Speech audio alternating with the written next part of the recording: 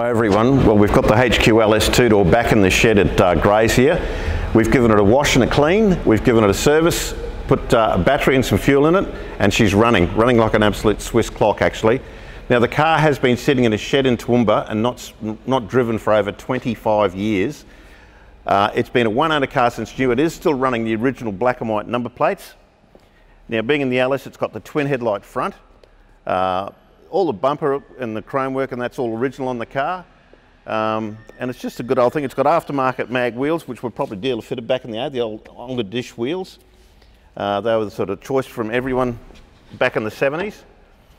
But if we open up the door here, all the trim's original. I'd say these inserts have been probably dealer fitted back in the day. They would have either been houndstooth or just straight black vinyl, but that's all original door trims. The dash is in good nick.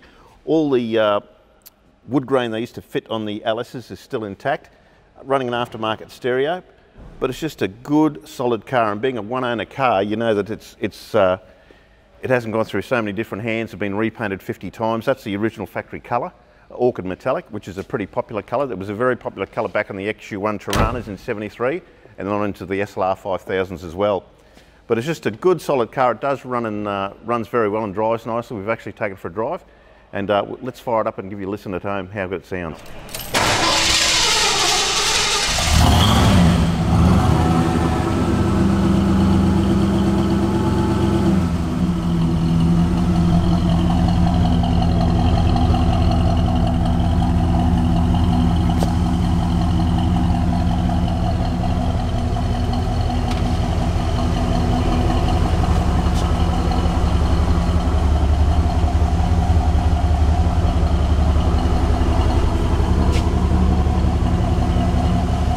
We can pop the bonnet.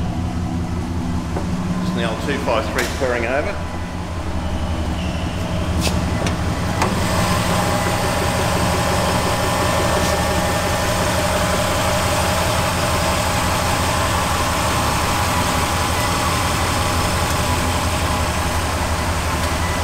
As you can see, it's still pretty original under here. Got the factory power steering, all original brake booster. Good to see it's still got the original black air cleaner. A lot of them back in the 70s and 80s, they put the big chrome circular air cleaner on it. It hasn't been refurbished under here. All the inner guard paints looks like pretty original. As you can see, it's got a brand new battery in it, and just a great old car. And this one's coming up this month. All the tags and client's plates are in the right spot. So it's a pretty special car, and we're very, very happy at Grays Online to have the opportunity to auction this car this month.